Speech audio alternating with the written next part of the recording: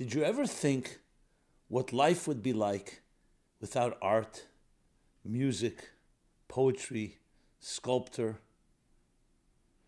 and the other creative outlets that human beings use to experience transcendence? This is the topic we will be discussing: art as a path toward meaning and enlightenment. Please join me.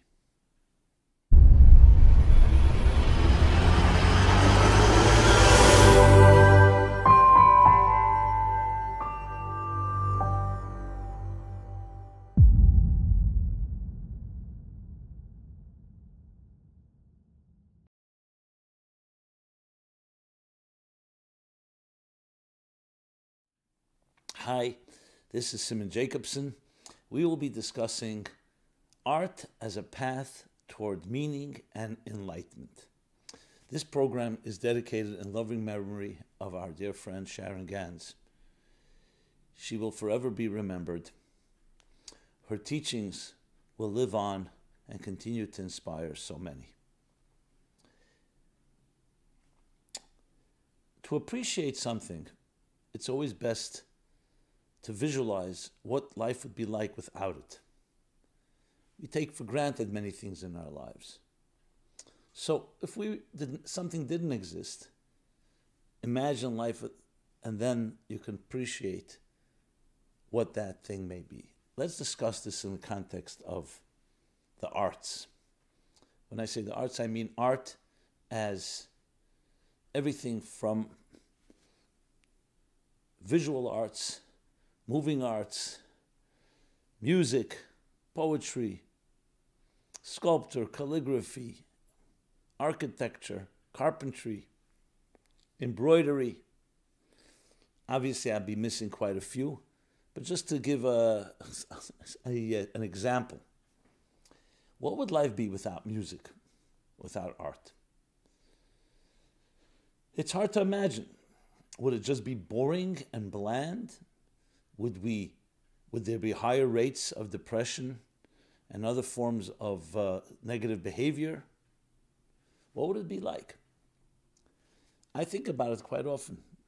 Music and melody, for example, is a different type of language. It's not just taking words and putting them to a sing-song.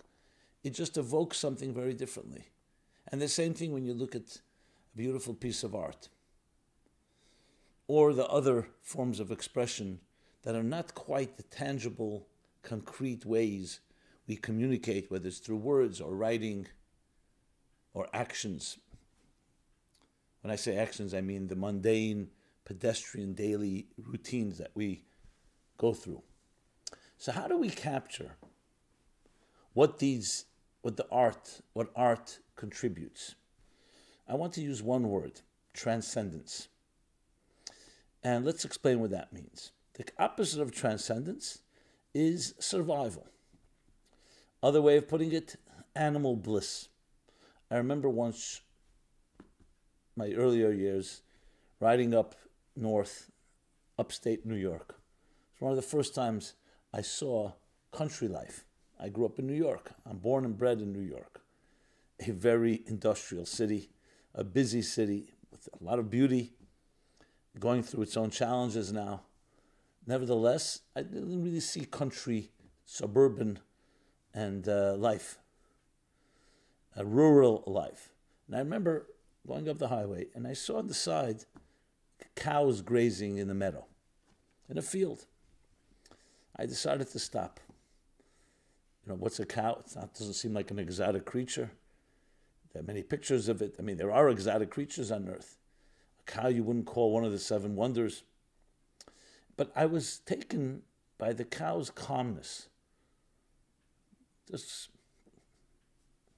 staying in one place for a long period of time, grazing, feeding on the grass, and thinking about it. A very beautiful, serene life. No neurosis, no need for therapy. The cow does what it needs to do. It breeds, takes care of its young, it feeds. If it's a milk cow, it offers milk. And that's that. There are no highs, there are no lows. I don't know if a cow has a bad mood or a good mood. I didn't interview the cow. But I saw with my own eyes something that is very in stark contrast to human beings, where we have all our complexities and we have our moods and we have our needs for our neurosis and the therapy we need, the psychological things that haunt us. On the other hand, also a human being has something called a drive. We aspire, we look upward. We constantly build better technologies, better homes, better devices to make our lives easier. The cow is very comfortable with where it is. So if you're living a very anxious life, it can be very enviable. But it also can be quite monotonous. Now, does a cow respond to music, to art? Does it need it? Perhaps not. Or maybe it has its own poetry through what it does on its daily routines. But for a human being, that would be suffocating. We would not be able to survive because there's another part of us. Even though we do eat and drink and breed and need shelter and need clothing, and we have our so-called meadows where we graze, but we also have another component which is called a need for transcendence. And that's not something that's superimposed. It's part and parcel of who we are. There's an expression, the mystics, the Hasidic masters say that an animal has never seen the heaven. What does it mean? That animals physiologically walk on all four, and they don't look up to the sky. Yes, I know people ask me, what about a giraffe? Giraffe just has a longer neck, and it's a taller animal. But what does it mean? That doesn't physically look up. It's also because its spiritual, psychological makeup is not one that needs to look up, needs to aspire. Its role is to live and survive on earth. The human being, however, walks on 2 feet, and our heads are higher than our legs. And we do look up. We look up to heaven. And we seek, and we wonder, and we imagine on every possible level. I don't mean it necessarily only on a spiritual, religious level or religious level. Look, how many billions, if not trillions of dollars have been spent on space travel? What's out there to explore? They recently landed on Mars, landing on the moon. Are there others out there? What's just curiosity? But that's who we are. Yes, many industries were spawned from this NASA exploration or other space explorations. But that was not the goal. The goal was what is out there. And animals will not look for better homes. They don't have 2 homes or 4 cars or even 1 car, or gadgets or mobile or better medical devices, better technologies. They live in the same habitats as they lived 100 years ago and 500 years ago and 1,000 years ago. So it isn't just a quantitative difference, it's a qualitative difference. We have the need for transcendence. And transcendence can take on many different shapes and forms, frankly, even healthy and unhealthy ones. When a person is bored, when a person feels their life is just one routine, they will look for what we call a high, some shift, some novelty, something fresh. It can take on the shape of beautiful things, romance, love, travel, adventures, of course, art, the arts, music, poetry, all the other arts I mentioned, the ones I didn't mention. What do? They do something, they relieve the spirit and they allow it to soar beyond its necessary survival needs. For some, it takes on the shape of faith, religion, spirituality. For some, they come together. For some, they don't come together. Meaning spirituality and religion. It's another discussion. What do all these things do? They don't just create relief and release, but they actually help you go to a place that's greater than your immediate situation. They inspire. And it's a necessity. Now, if we don't get it in a healthy way, we'll go elsewhere. What do you think lies at the heart of addiction, any form of addiction? You think anybody sets out and says, listen, I want to become an addict? Of course not. The human pride and human dignity is humiliated by the fact that you're addicted to something, that you're a slave, something is controlling you. So what is the driving force? Something that will give you relief. Something you hold on to. It can be alcohol, it can be drugs, it can be sexuality, it can be gambling, it can be psychological phobias, psychological passions, fetishes, anything that creates a type of escape from where you are. But the escape word is a very critical one, because true transcendence is not just escape. It's actually arriving to a greater place. So let's take this even deeper. So what is it in the human spirit that drives us toward transcendence? Exactly that word, spirit. The human spirit, the soul, whatever word you use for it is not irrelevant here. Just the concept. The difference between a dead person, God forbid, and a live person is that this is not just that we're biologically alive, but we're like a flame. And that's an expression in the book of Proverbs. The flame of the divine flame is the soul of a human being. So look at a flame. It's always flickering, it's always moving, it's restless, and it's always rising. In addition, of course, that it warms, illuminates. Interesting. All in one little flame. So a flame is the closest approximation of what our spirit is like. If you bottle a flame and try to control it, it will get extinguished. It defies the very nature of a flame to try to contain it, to try to stop it, to try to slow it down. That's why it's so fascinating that human beings are trying to master the art of becoming a couch potato, doing nothing. Does a flame do nothing? Is there anything in life is doing nothing? But there's something about it. Some people like that calm, but it's actually not healthy.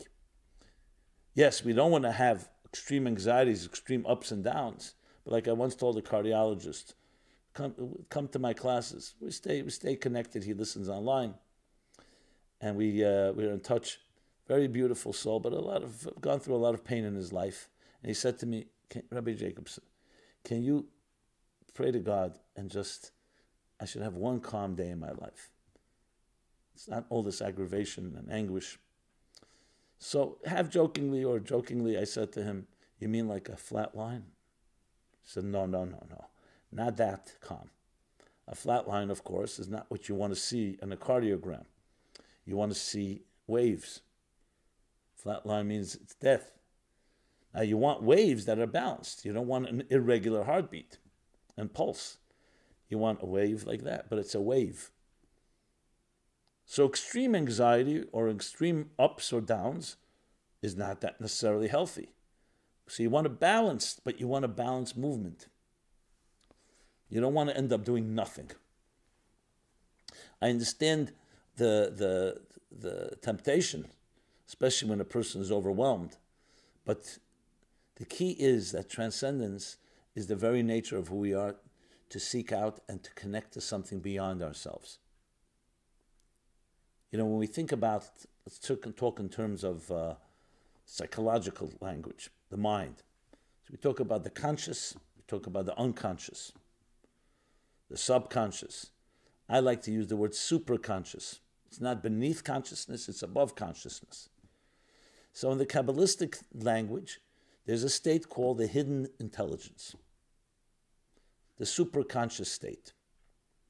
And what is that? Something we don't see, but it's the place where all consciousness arrives from. If you think of consciousness as, let's say, a narrow funnel, like a faucet, where water flows in a regulated way, it's coming from a larger reservoir, a larger body that we cannot see, but we know it's coming from there. The human being is not just comprised of conscious experiences. We seek the superconscious because it's who we are on a deeper level. But here's the paradox. The deeper you go, the less you can really tangibly and concretely relate to it. We don't have the language. We'd love to have it.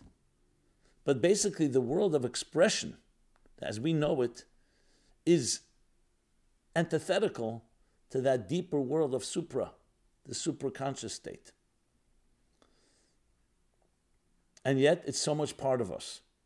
What does that tell us? That not everything that's part of us, that's necessary in life, needs to be understood, or needs to be touched, or needs to be expressed in regular language. And that's where art comes in. Like art, all forms of art, it opens up a door. It's a language from the supra-conscious state, channeled into the conscious state. And that's why it does what it does to us, which we'll discuss, and why we are so drawn to it. So it's not just escape, not just relief, it's actually accessing parts of you that you yourself cannot, on a conventional level, on routine daily basis, access. And when you do, it lifts up all of you, including the conscious part of ourselves. So to use in the language of the mystics, the soul, that human spirit we spoke about, that flame, has actually 5 dimensions. It's called the 5 names the soul has, but names means dimensions. 5 states. One, and I'll say them in Hebrew and then translate. One is called nefesh. That's the lowest level. Lowest level meaning the first basic level, which we all relate to, biological life. You're breathing, your heart is beating, your mind is working. That's it. The minimum could be even, God forbid, a vegetable in a hospital that can't move but is alive. The maximum, fully healthy human being, walking and talking and doing everything we do. But it stops at the definition, the medical definition of what we call life, spirit. Life spirit. I call it biological life. The next level is called ruach. Ruach also means spirit, but ruach also refers to an emotional life. You feel things, you're attracted to things, you're repelled by others, you connect, you bond. It has love and the other emotions as part of the experience. People say sometimes, I feel like a zombie. I feel dead inside. That would be having nefesh, biological, without the emotional.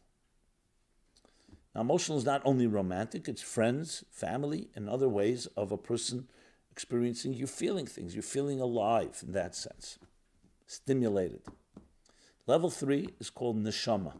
So even though neshama is a famous word for soul, but when you break it into the 5, it has a specific category, and that's referring to intellectual life. The mind is now active. Because you can be emotionally active, but not necessarily focused or reflective. We have many impulses. They sometimes get us into trouble, and sometimes they're very beautiful. Sometimes both.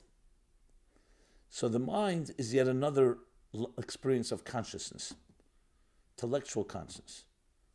I think, I conceive, I understand, I probe, I evaluate. I'm not discussing now the relationship between the 3 I just mentioned, but there are 3.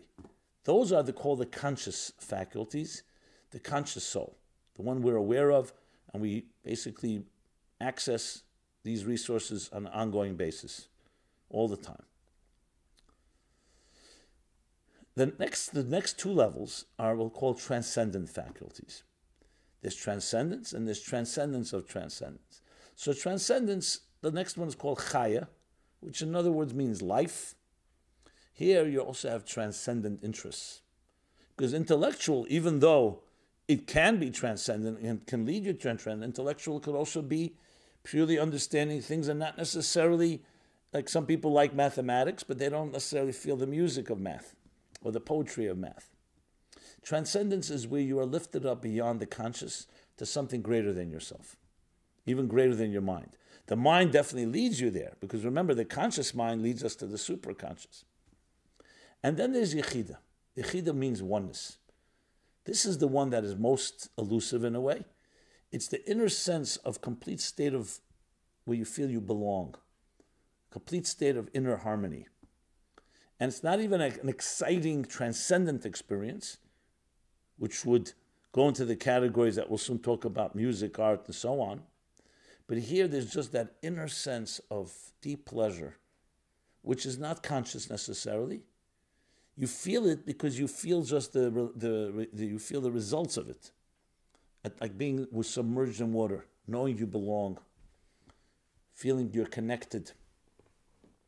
So you can have transcendence as an experience, but you don't yet feel that total being submerged, or some would call being in the zone, a seamlessness between object and subject. Where you're not even concentrating on the transcendent or other experiences. You're just a state of being more than an experience. A noun more than a verb. Now, just for the record, these five are still called five dimensions. Then there's the essence of the divine, of the soul, which is its divine nature connected to something completely beyond. That's not even defined in the terms of oneness. But that's not for now. That's another discussion. So where does art belong in all of this? This is the language of the soul, but especially the higher levels of transcendent soul. Because the truth is, when you're eating, when your heart is beating, or your mind is working, or walking, that's also an expression of soul. But you can't call it a soulful experience. Music is called soul. Art elicits an element of transcendence. So the arts belong in the fourth and fifth levels, primarily in the fourth level, because they are experiences, and they will lead us, hopefully, to the fifth level, which is what I'm going to explain now. So a good way to put it is, let's talk about expression and non-expression, expression and beyond expression, conscious and supra-conscious expressions. So I mentioned before that we have language. We use language. Talk, radio, communication. Everyone talks so much about talk today. Don't be silent. Break the silence. You don't know what the person you love, they may not know what you're thinking. Express yourself. Sometimes to the point where there's too much talk. But what do we express? You look around. It's far easier to express superficial things than deeper things. That's how it is. If someone asks you about the weather, about sports, about something very surface level, we can talk on and on and on. If someone says, tell me something about your deepest intimate self, you'll find yourself lacking language. Not just because you don't trust the person, because even for ourselves, we don't really have words. Sometimes you say, and I can't really express what I feel. So we find the word. So what do we do when we want to express something that's more than the conventional words? And why is it the case that when it comes about the real things in life, you find so few words, and things that are not real, when I say not real, things that are really superficial, we can talk and talk, because words are containers. And like a container, how much can you fit into a container? A certain amount. So the more external it is, the less energy it has, let's put it that way, the less intensity and intimacy it has, less transcendence, the more you can talk about it. Because the container fits. But when you're talking about things that are deeper, this container is just simply inadequate. It's too small to express a deep feeling of love, a deep yearning, or for that matter, a deep feeling of pain. The container is just too small. So we need wider containers. So what do? So we create a new language. This is a language of poetry, of art, of music, metaphor, a language that's not quite limited. So what does a song do when you listen to a song that regular words don't do? It's capturing and reflecting something more than just the word, even if it has lyrics. Something that touches deeper, it's a wider container. And what about when you want to express something even deeper than that? So sometimes it's a one word. You say, oy vey, Yiddish expression, or wow, or awesome, or God. Whatever reason people use that word. Pleasure, pain. Sometimes it's just one word that can capture more than volumes. And then there's a place we don't even a word, even a sound, even a groan, a sigh, a cry, a laugh cannot capture. Silence. And that captures the deepest part of it all. So if you think about it, the three levels of conscious soul that I described, those are all expressible. The intellectual, obviously, the emotional, and action-based, survival-based. Once you get to the fourth level, transcendence, there we need new language, the language of art, of music, and all the other forms of art that human beings use. And that leads us to the silence of the fifth level. So it's literally a process. It's a journey. And that's why art is a path towards meaning and enlightenment. Because what it's doing is it's opening up chambers and dimensions that are deeper than the conscious. So that's its role. It's not just enjoyable, it's necessary. These are the tools. There's an expression used about music, about song, which really can be applied to all art. And that is its soul transportation, soul travel. We know people who have billions of miles, frequent flyer miles, and they haven't moved an inch spiritually or emotionally. And there are people who can sit in one place. I've seen an individual on a Shabbat, on a holiday or a Saturday, under a prayer shawl for hours, not moving, but their soul is moving millions, billions of miles. So movement is not always about physical movement. When you want your body to move, you take your legs and you walk somewhere. If you need to get there quicker or it's a longer distance, we have vehicles. We have unicycles and we have bicycles and we have tricycles and we have ships and helicopters and planes and motorcycles, I forgot to mention, and all types of vehicles. I didn't mention them all, obviously, again. But when you want the soul to move, a physical vehicle will not do it. You need something to touch you in that supra-conscious place, something that will create transcendence. And that's where art comes in. So the meaning of meaning and enlightenment is more than just a pleasurable experience. Okay, let's go to a concert. Let's hear some nice music. Let's go to an art show. Let's go to a museum. Let's see a work of art that will mesmerize us. It's much more than just that. It's actually a tool and instrument for growth, for becoming a different type of human being. Unfortunately, humans, we like to fit everything into boxes. Even our transcendent experiences becomes also a commodity, a commercial enterprise. When in truth, these are ways of becoming something greater than yourself. What the mystics would call serving something beyond you. There's an obligation involved. Most people will hear music or art or see art will not say, I'm obligated. No, there is obligation. I mean in a beautiful way. Because it helps you serve and live out the purpose of your life in a deeper way. So it's not just about you enjoying it, escaping. It's transformational. That's what it's meant to be. That's why prayer, real prayer, is actually called song.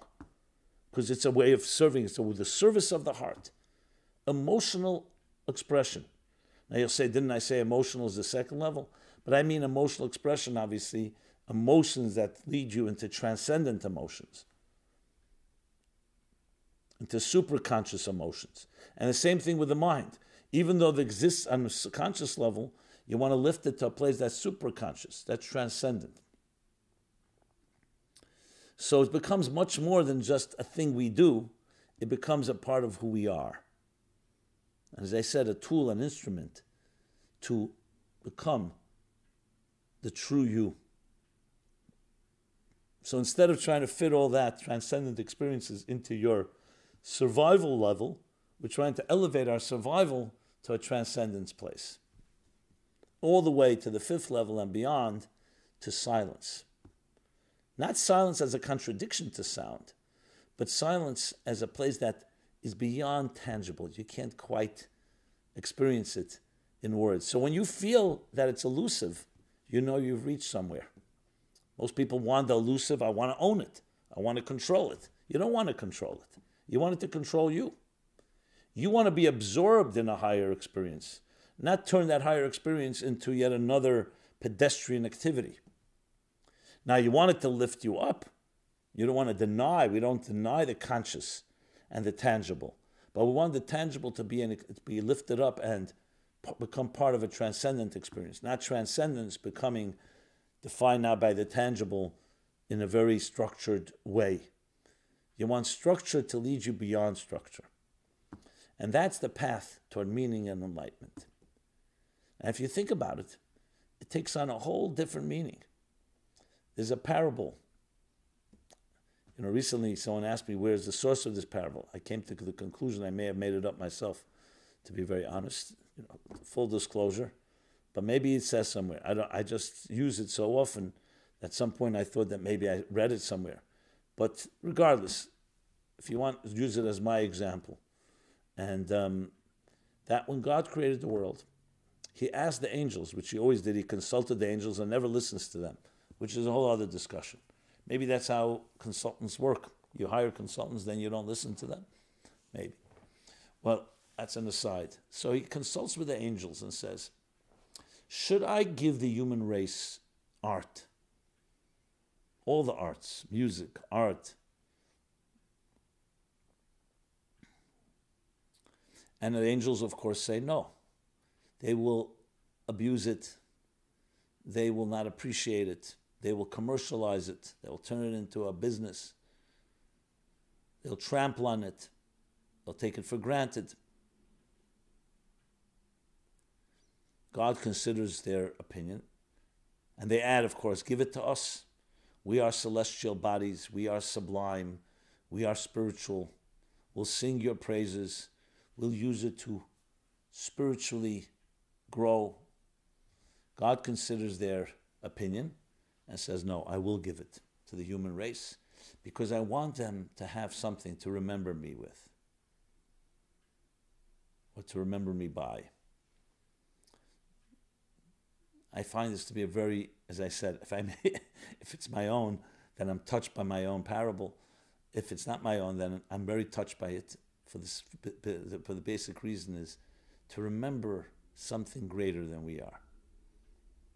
So I remember speaking when I was in school, I was studying when I asked one of my brilliant teachers, and I mean that in a serious way. I asked him, why do we learn some of these most sublime spiritual levels that we probably will never reach? And he answered, he gave me an analogy that came actually from my great-great-grandfather, my father's namesake. His name was Rabbi Gershon Ber Pahar.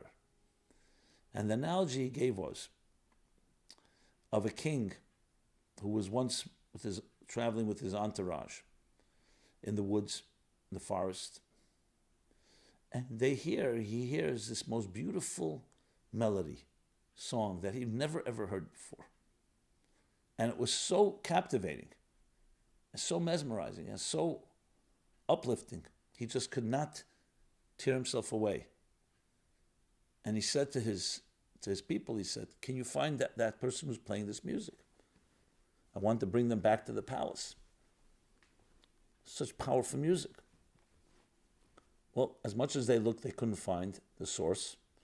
He comes back to the palace, but he could not put it out of his mind and his heart.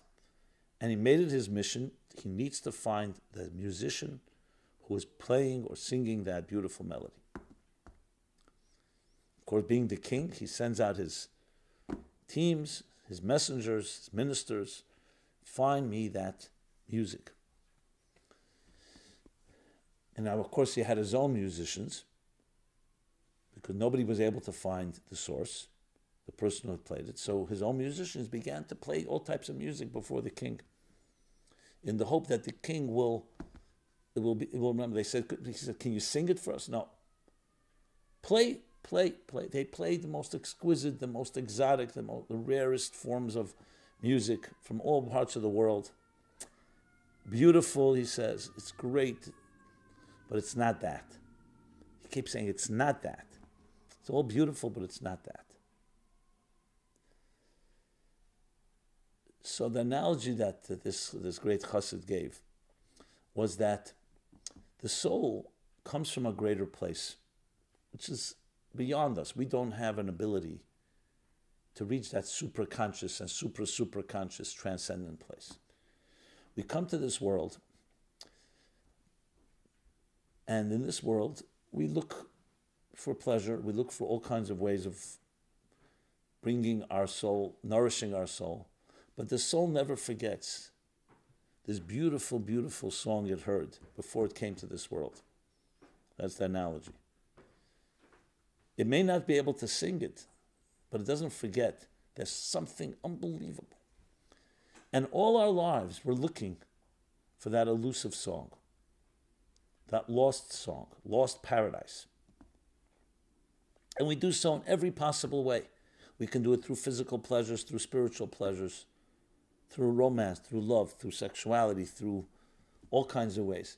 We're seeking that beautiful thing.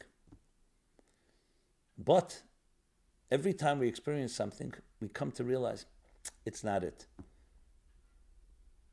There's something more. And we shouldn't be frustrated by that, or feel down by it. We should recognize it's because you sense something greater and continue seeking.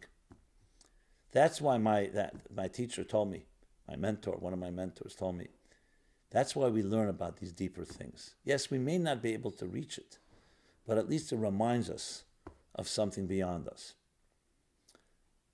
So next time you listen to a song, or you paint or draw or watch an exquisite piece of art, or all the other arts out there, whether you yourself are an artist or you're enjoying someone else's art, remember these are reminders of a reality that's beyond us. A reminder of who you truly are. You are not who you think you are. You're not that individual in a box that's just defined by the parameters and the language and the words that you are familiar with. There's far more going on. And some of it is elusive. Some of it is not accessible. As a matter of fact, the deeper you go, the less accessible with regular tools, I should add. But the arts allow us the tools to go into deeper places, to the point that you can actually experience and express the inexpressible. See the extraordinary in the ordinary.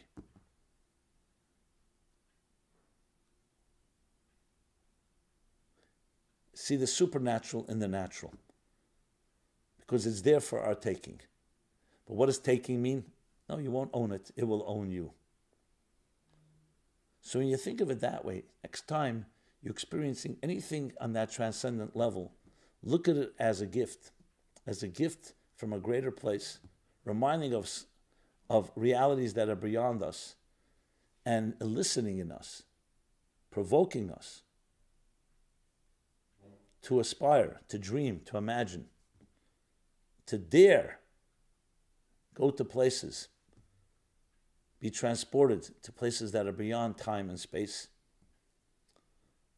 And there's really no limit of how high and how deep we can reach. Doing so will not just enhance our lives, it will enhance our relationships, it will enhance our experiences, and will make your life a living 24/7 adventure. No room for boredom or monotony when you're traveling on this trajectory. So, may you use these tools that we were blessed with well, stay healthy, successful materially, spiritually, in every possible way. This has been Simon Jacobson, Meaningful Life Center. We're at meaningfullife.com, where you can find more such material. Please subscribe to our YouTube and our other platforms. Share, like, all the different words out there. And above all, communicate with us. Communicate with me. I'd love to hear from you. Love to hear your reaction, your feedback, suggestions, ideas, different experiences. It's all part of the journey of reaching greater and more transcendent places. Be well and be blessed. Thank you. This program is brought to you by the Meaningful Life Center. Please help us continue our programs. Make even a small contribution at meaningfullife.com/donate.